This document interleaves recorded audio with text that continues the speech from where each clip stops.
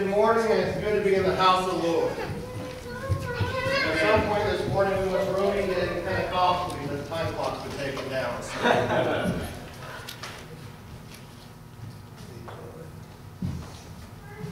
So whether it's wishful thinking or prophetic, all time shall cease. I'll be careful to watch it, don't worry. But we've been talking about what does it mean to become a Pentecostal powerhouse. And we're comparing it to the person who goes to the gym. And they get lean and mean and tough and rough. And when you look at that kind of individual, it does not happen overnight. But it's constantly going to the gym at least 5 days a week, if not 6. It's constantly working out. It's consistency. It's effort. It's work. Maybe eating those things that he wouldn't want to, but he does anyhow, or laying off those sweets and everything else that he doesn't want to, but he does anyhow, because he has a goal. When it comes to us spiritually, the same thing can be true. If we want to become Pentecostal powerhouses, it's not going to be, well, all of a sudden I'm going to fast today, and tomorrow I'm going to wake up with all kinds of spiritual muscles. I'm going to know everything. I'm going to be fluent in this, fluent in that. When the Holy Ghost moves, my spirit's going to be so sensitive, I'm going to know exactly when the Lord speaks. I'm going to know exactly. But rather it takes work on a daily basis. Keeping up our prayer life, keeping up our Bible reading, doing our devotions. And not doing it just to run through it, but doing it with the heart and intent that I may know him and the power of his resurrection, in the words of the Apostle Paul. We looked at faith, and what's the enemy of faith? Doubt. That is important because faith is in every area of our Christian walk. It's us going to salvation. It is us accepting Jesus Christ as our personal Savior. And it is important, especially when we move into our next step here next week, when we start talking about the gifts of the Spirit. Because every one of those gifts include faith. We talked about the armor and how everything is held together by one thing. All the armor is held together by one piece of equipment, and that is the belt. And what is the belt composed of? Truth. Truth is going to lead us into all things. And who is truth? Jesus. Amen. He is the living truth. We've been talking about the baptism of the Holy Ghost. We talked about, is the baptism of the Holy Ghost different from salvation? Is the baptism of the Holy Ghost separate from salvation? Yes. Now I'm going to start pulling a little bit harder. How do we know that it is different? And when I say how, are there any verses in the Bible, even if you don't know the references, can you quote any part of it?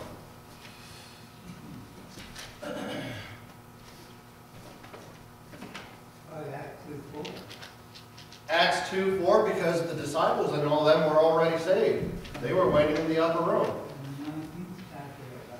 Acts in the 19th chapter. Can you tell me what's going on in Acts 19, brother? That's the disciple of John. Paul said, have you received the Holy Ghost if you believe? And he said, they didn't know that there was one. Absolutely. So here we have clear record of men that they were clearly saved. They knew they were saved. And it's not one of those, well, I hope I'm saved, but they were the ones that knew that I'm saved. But they never heard of the baptism of the Holy Ghost. So the baptism of the Holy Ghost is separate from the act of salvation, or the gift of salvation.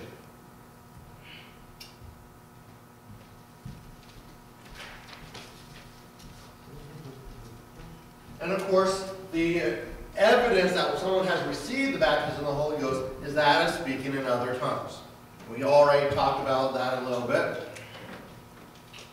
That is the defining evidence. It's not the stammering lips. When people are seeking for the Holy Ghost, sometimes their lips will stammer. No, words will really come out, but they'll be kind of like a little bit of mumbling. That is not the baptism. The baptism are words of another language coming out of their mouth. And why is tongues the evidence. What's so important about the tongue?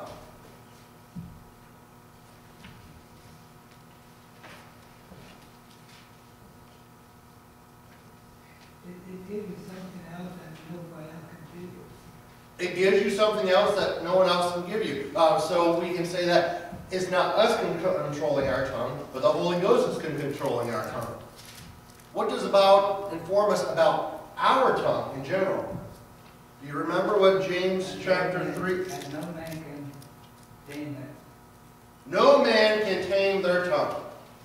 How many of us, when we were growing up, our parents told us to do something? I didn't say that. I didn't mean to say that. It just popped out. Yeah, my mom, Andrew, was going on her face that bad, so you know what happened. Yeah. Did you tell me? No, it just popped out. Or even we relate it to the adult world. How many people do we know that they say things that they shouldn't, and they have no control over it? Whether they hit their thumb with a hammer and they curse, whether there's people that is just part of their everyday vernacular, they don't even know that they're saying it maybe sometimes. It just flows right on out there. Why? Because they have no control of their tongue. Because if it got to the point that the person who uses those curse words all the time would purposely try to stop, they'd have a hard time stopping. Why? Because no man can tame their tongue. It is an unruly evil. And God showed us the importance of that, because when we look at Pentecost and we look at Babel, we find exactly what's happening when man controls his tongue versus when God controls his tongue. When man controls his tongue, he gets himself into a lot of trouble. And when everyone speaks the same language, it's easy to get some, hey, well, so-and-so said this, and so-and-so said that. And before you know, you have a big group of people already murmuring and complaining. And exactly, that's what we have at Bible. God told us to scatter, but we don't want to. It's kind of like they plopped their butt right down there in the desert and said, this is where we're going to stay. You're not budging us. And God came down and confused their language. And when we look at that, there is a difference, because God controlled their language and said, okay, that's enough. But at Pentecost, God came down and said, it's not your language you're going to have, but it's going to be my language. I'm going to control that tongue. And we all go back to, I think it's Mark, where he said that they shall speak with new tongues. Why? Because it's not us, it's all of him.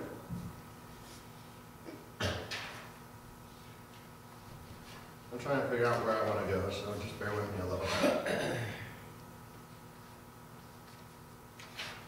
Well, let's start here.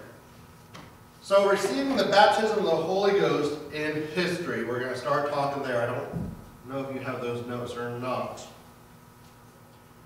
But regardless, when we look at Pentecost, Pentecost has been around for a very long time. Thousands and thousands of years. And it might just stop about there, because we're going back to just after ADs. Probably right around 33 AD. And what happens around that time? We have a group of 120 people who were obedient. Obedience is key.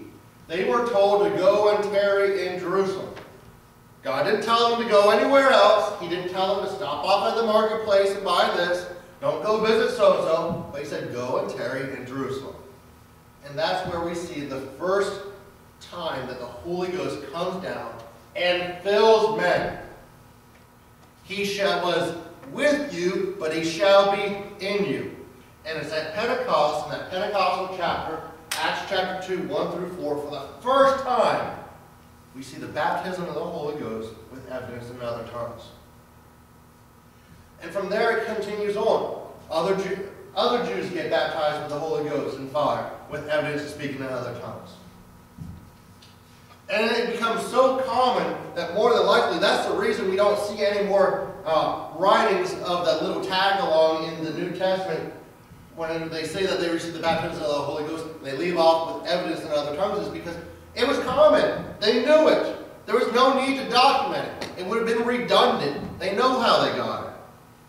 And then in Acts chapter 10 and verse 11, if I remember correctly, we see Peter going to a Gentile's house because the Holy Ghost sends him there. And he comes back and reports to Jerusalem, "You're not going to believe this, but now the Gentiles have a baptism of the Holy Ghost with evidence of speaking in other tongues. They got it just like we got it." And as we go throughout the New Testament, we see that other people got the baptism of the Holy Ghost with evidence of speaking in other tongues. And that's where it all began. And if we would look at the early church, we would find that baptism of the Holy Ghost continued on. And that the early church spoke in tongues. Would someone please read 1 Corinthians chapter 14 and verse 18, please? 1 Corinthians 14, 18.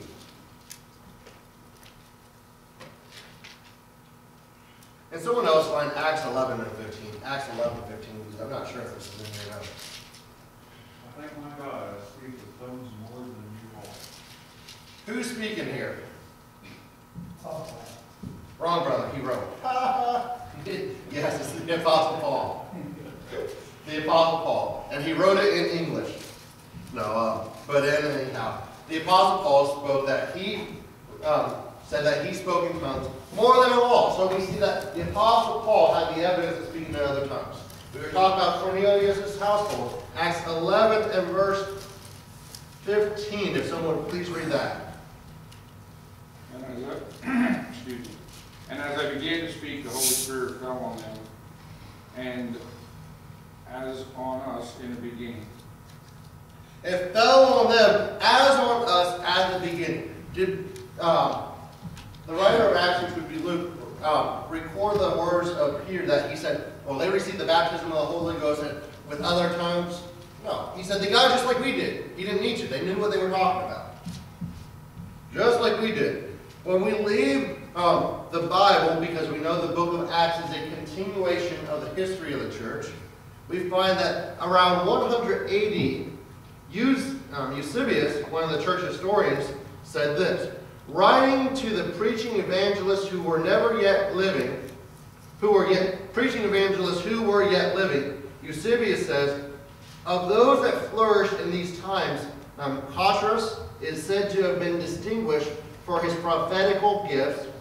There are many others also noted in these times who held rank in the apostolic succession. The Holy Spirit also wrought many wonders as yet through them, so that the gospel was heard. Many in crowds voluntarily and eagerly embraced the true faith with their whole minds." So they're being used in prophetical gifts. Guess what? These men would have had the baptism of the Holy Ghost. In AD 115 to 202, Irenaeus wrote. Now he was a pupil of Polycarp, and Polycarp was one of the martyrs of the early church. You can find that in Fox's Book of Martyrs. But Irenaeus, who was Polycarp's pupil, and Polycarp was a disciple of the Apostle John, so we have a direct connection with the early church. He wrote in his book against heresies, Book 5, "In like manner do we also hear many brethren in the church who possess prophetic gifts, who through the Spirit speak all kinds of languages, and bring to light for the general benefit the hidden things of men, and declare the mysteries of God, who is also the apostles' term spiritually." So here at 115 to 202 AD, we have Irenaeus, who was a disciple of Polycarp, who was a disciple of the Apostle John, direct connection with the early church. They still spoke in other tongues. So they still had the baptism of the Holy Ghost. Around AD 300, the early martyrs, they enjoyed these gifts. Dean Farrer, in his book Darkness to Dawn, states, "Even for the minutes allusions and particulars I have contemporary authority," he refers to the persecuted Christians in Rome singing and speaking in unknown tongues. What are these unknown tongues? Evidence that these early martyrs had the baptism of the Holy Ghost with speaking in other tongues. Moving on, AD 390, Chrysostom of Constantinople. He was bishop of Constantinople, and he wrote this, "Whoever was baptized in apostolic days, he straightway spoke with tongues, for since of their coming over from idols without any clear knowledge or training in the Scriptures, they at once received the Spirit, not that they saw the Spirit, for he is invisible, but God's grace bestowed some sensible proof of his language, another in the Roman, another in the Indian, and another in some other tongues. And this made manifest to them that were without that it was the Spirit in the very person speaking. Wherefore the apostle calls it the manifestation of the Spirit, which is given to every man to profit withal. So now we're going to go on to 400 AD from Augustine of Hippo. He was the bishop of Hippo, one of the four great fathers of the Latin Church, and considered the greatest of them. And he said this: we still do what the apostles did when they laid hands on the Samaritans and called down the Holy Spirit on them in the laying of tongues. It is expected that the converts should speak with new tongues. So 400 years after Christ, or if you want to put a conservative estimate on it, 360 years after Christ, they are still receiving the baptism of the Holy Ghost and speaking in unknown tongues.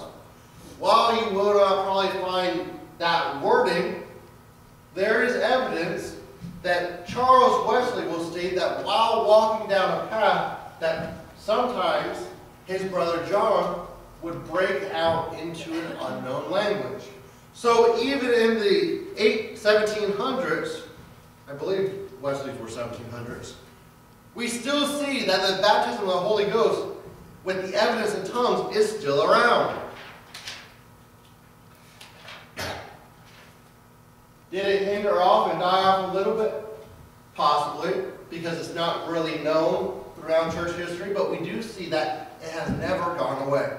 Because we will see spots in history where people get so desperate for a move of God that they literally cut holes in their ceilings and release doves, simulating the presence, hoping that the Spirit of God would come down.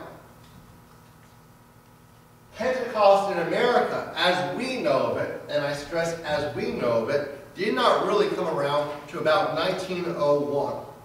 In 1901, in Topeka, Kansas, at Bethel Bible School, there were a group of students that came across a passage of Acts chapter 2 and verse 4. And they didn't understand it. And they wanted to know, what is the baptism of the Holy Ghost? What is it? And is it for us? So they began praying that God would reveal it to them. The very first student to get baptized with the baptism of the Holy Ghost was Agnes Osmond. And this occurred, and let me go to my notes so I don't butcher it up.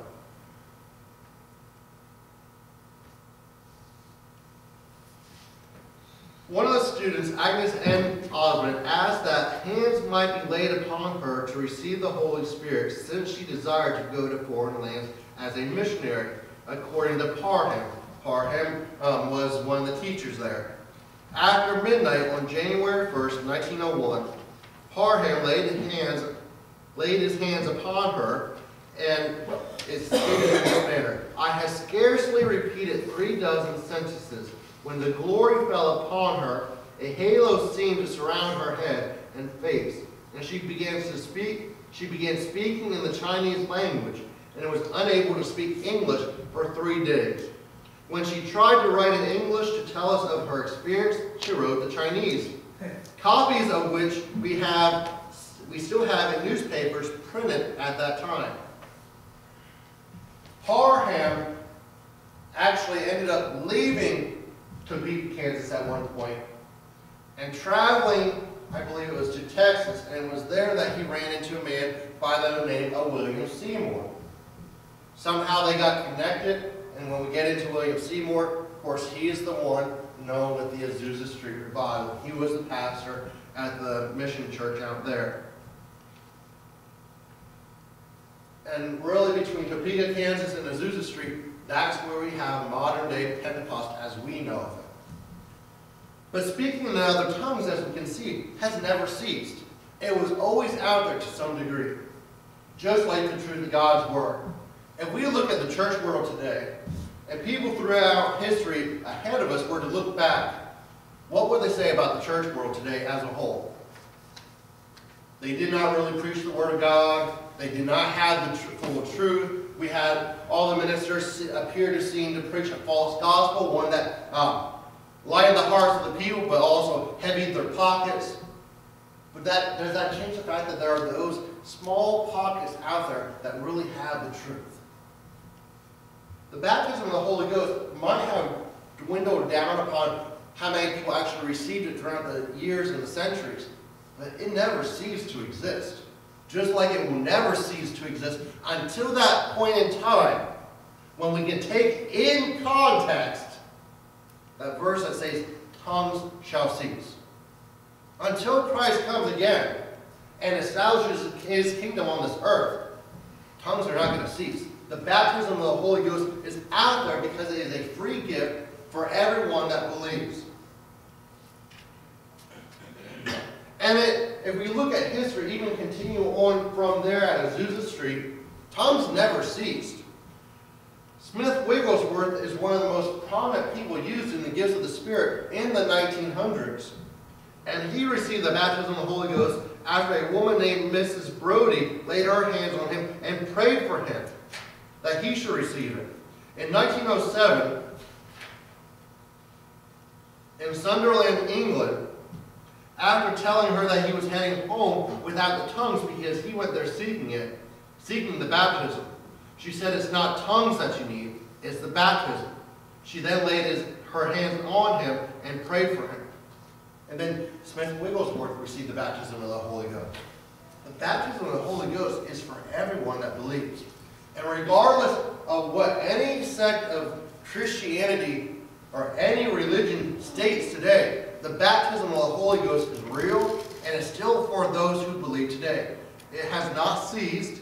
It has not dwindled down or gone completely away and vanished. But the tongue is for everyone that believes. And believing is the requirement. You cannot get the baptism of the Holy Ghost without salvation. There are those that claim that the tongues have ceased, that they have gone away. And they like to use the verse, 1 Corinthians 13 and verse 8. If someone would please read that. 1 Corinthians 13, 8.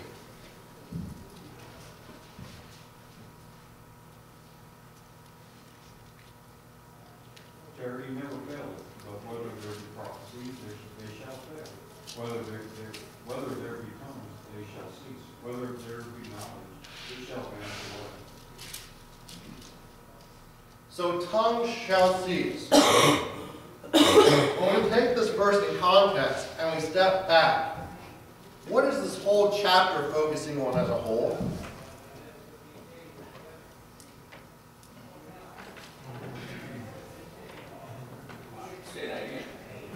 When we look at 1 Corinthians chapter 13, what is this whole chapter dealing with to begin with?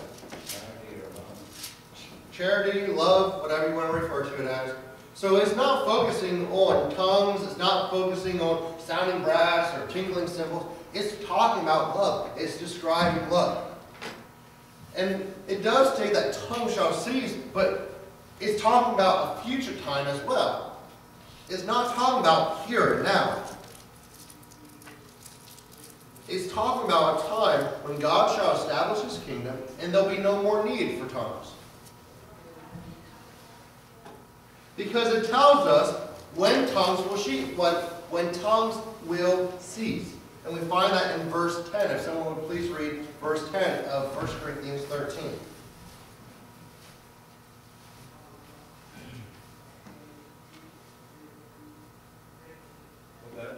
But when that which is perfect is come, then that which is in part shall be done away. So Scripture interprets Scripture. When shall tongues cease? When that which is perfect is come. What's that? That is Jesus Christ. Is Jesus Christ here physically right now? And when I say physically, I'm talking about established his kingdom, sat on the throne of David. He's here ruling with a rod of iron.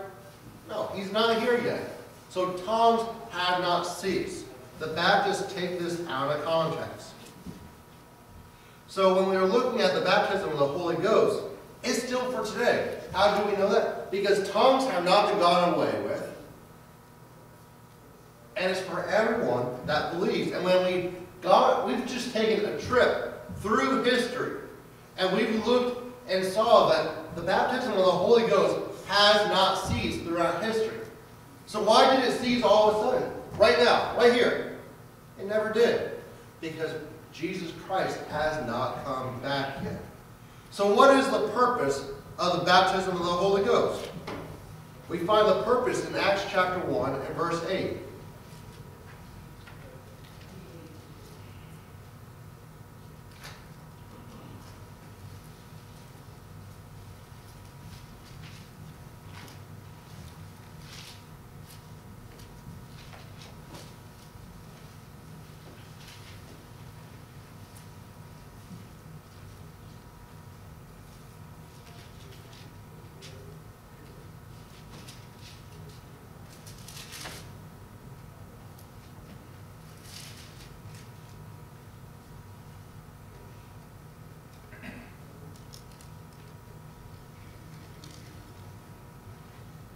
Acts chapter 1 and verse 8.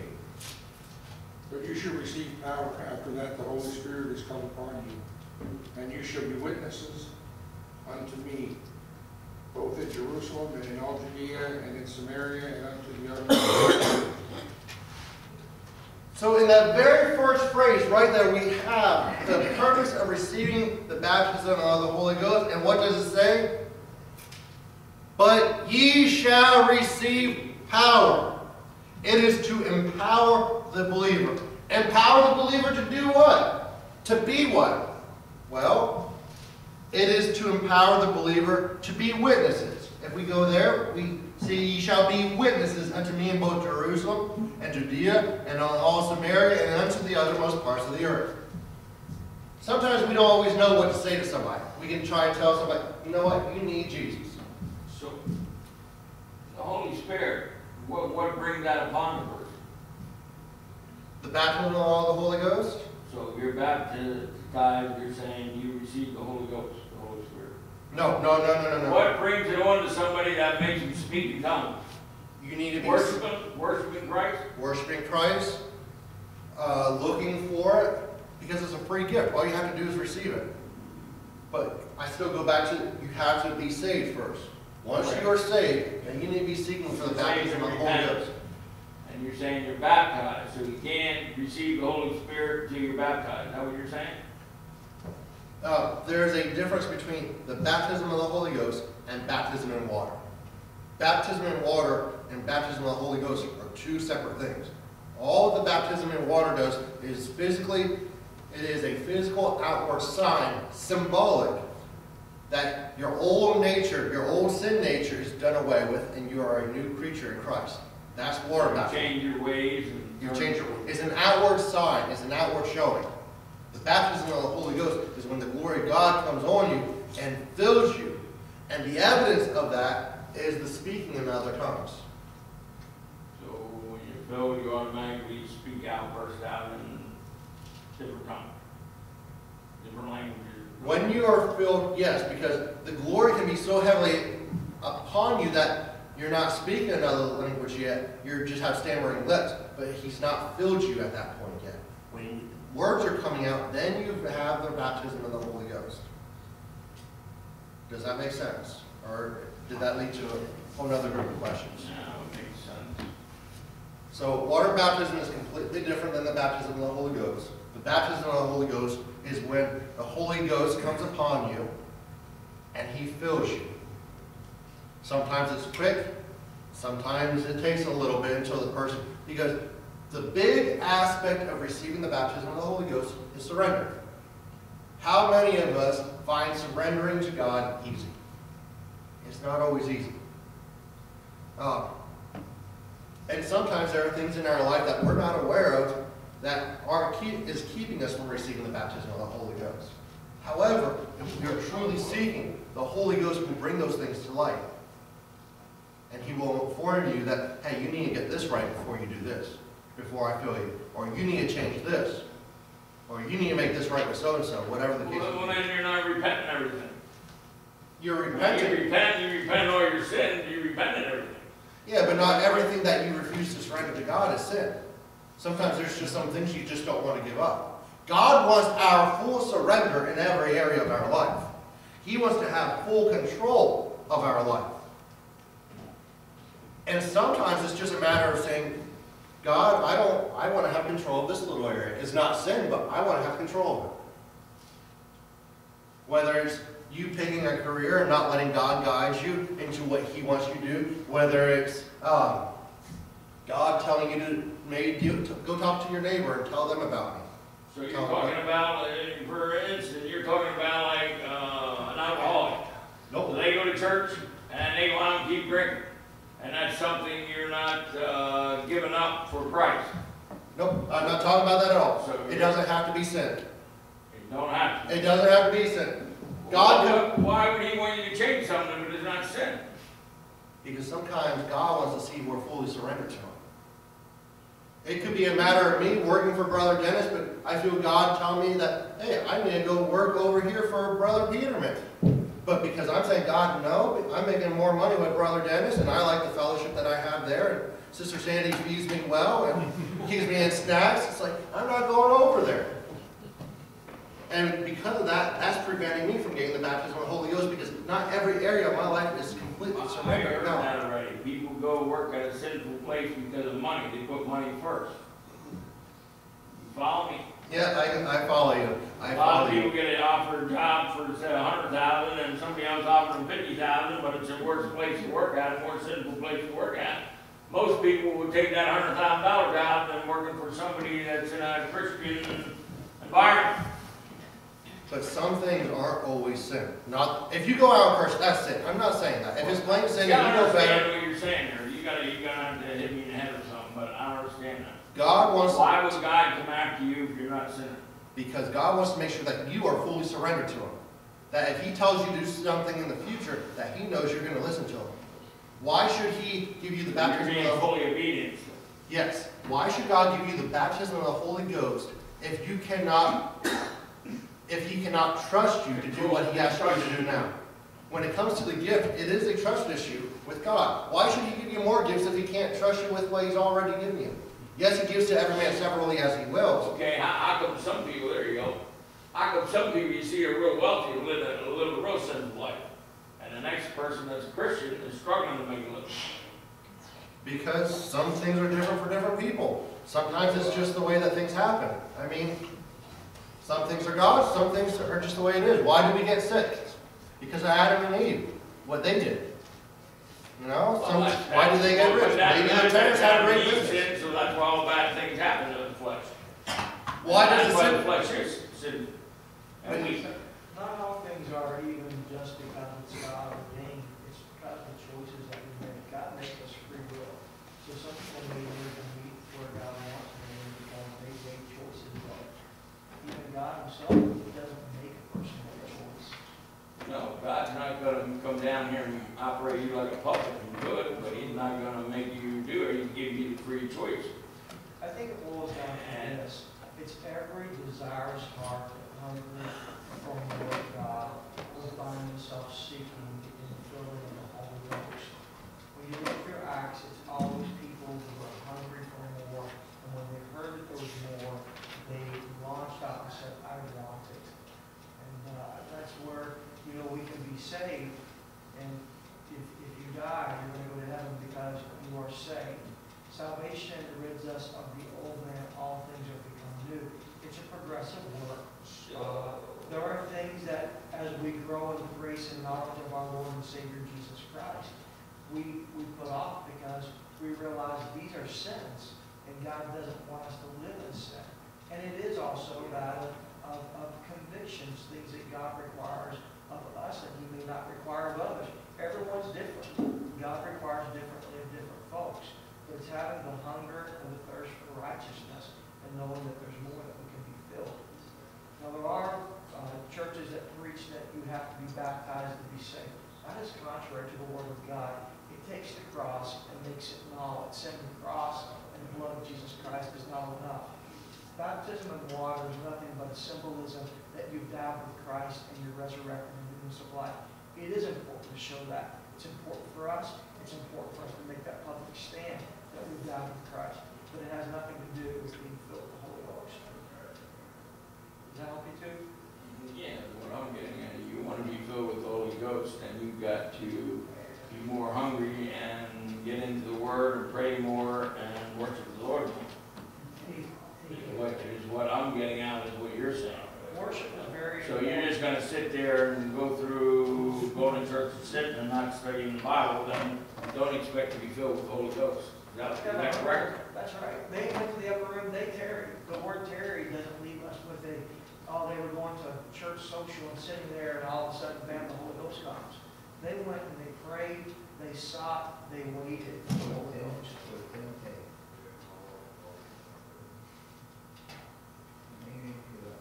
That's right.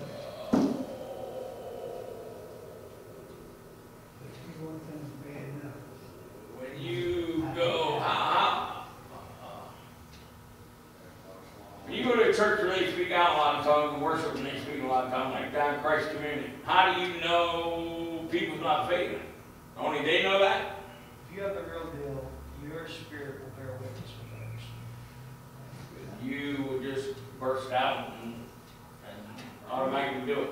You will know if it's of God. If you're living the life that you should be living, praying daily, reading the Word of God daily, walking with God, your spirit will bear witness with that spirit if it's of God. You'll know. You will know. There's nothing else you will know. You will know. The Spirit of God will make. And if you have questions, you need to seek God on that. Because God's not someone who's going to leave you in the dark. He's not an author of confusion. But He will reveal Himself. And if that person has been taught to speak in tongues, you know, there are some churches that have classes. It's not something That's fraud. That's fraud of faith. Is that what you're saying? You're saying actually some churches teach you to speak in tongues. Unfortunately, there are some churches that want the real deal. They'll pay anything for it. We found out in the book of Acts. But money doesn't get you what you want or education. It's a relationship with God. Well, I think you learn more about God and get educated more in a small vessel of God than you do these big mega vessels of God. To me, it's all about them churches. I don't know how they take care of 5,000.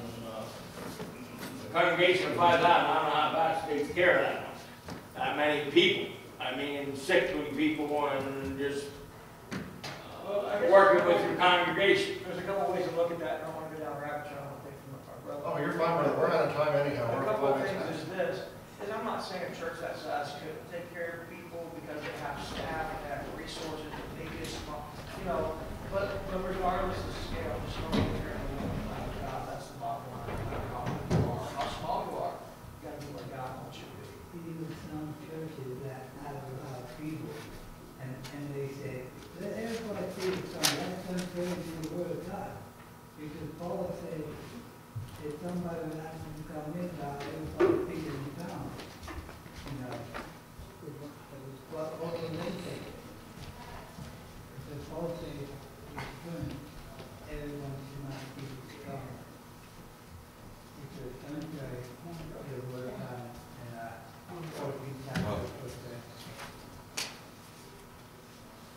It's the Word of God.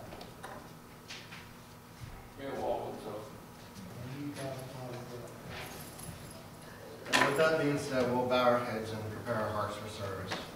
Gracious Heavenly Father, we give you all praise and glory for everything you've done for us and will continue to do.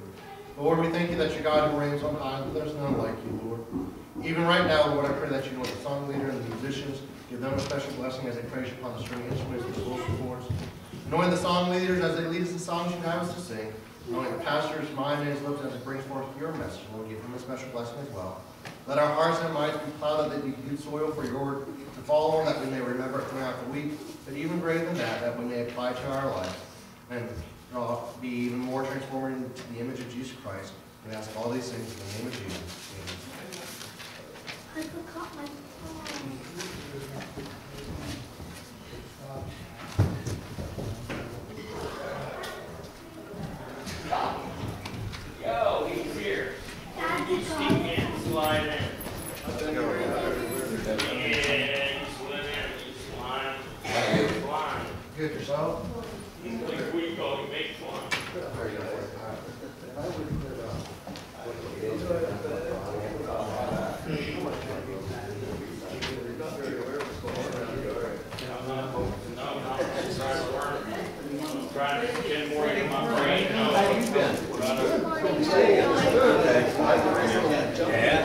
Hey, boy.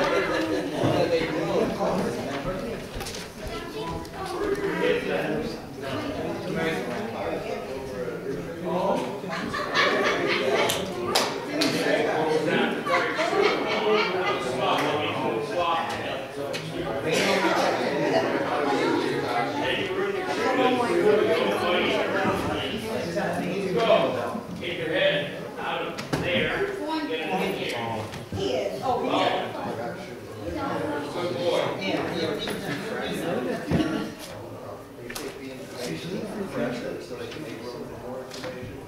Go ahead. They'll see you when you're not here.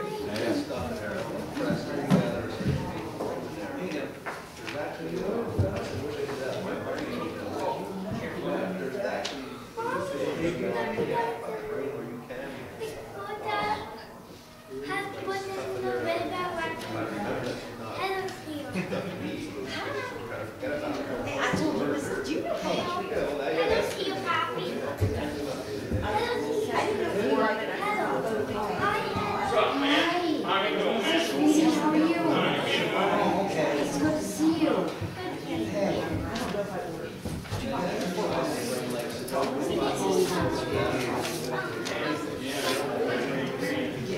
I was like, if you had to turn around, you should have said that.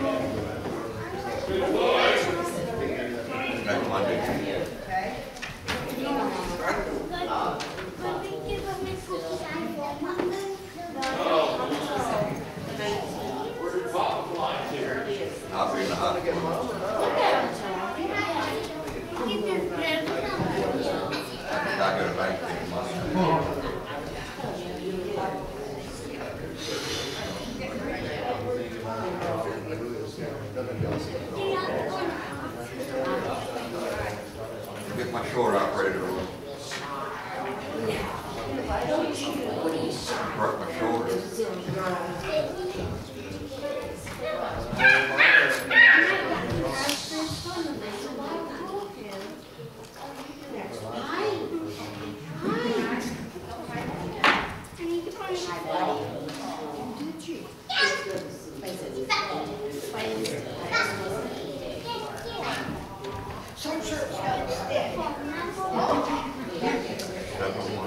Hey, what time do you think you get back?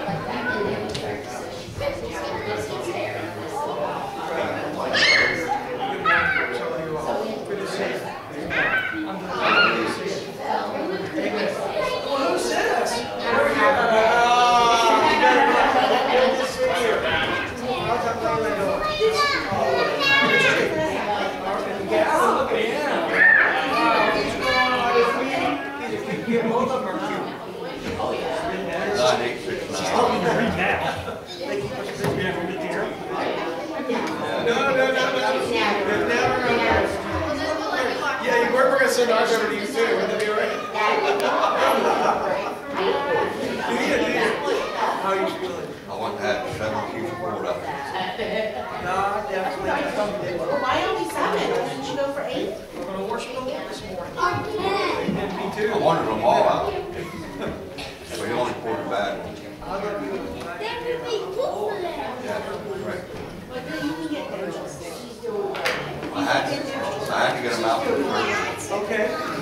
another day, yeah. Here, we have to find out. We're glad to see you. Everybody. Bye. Praise the Lord.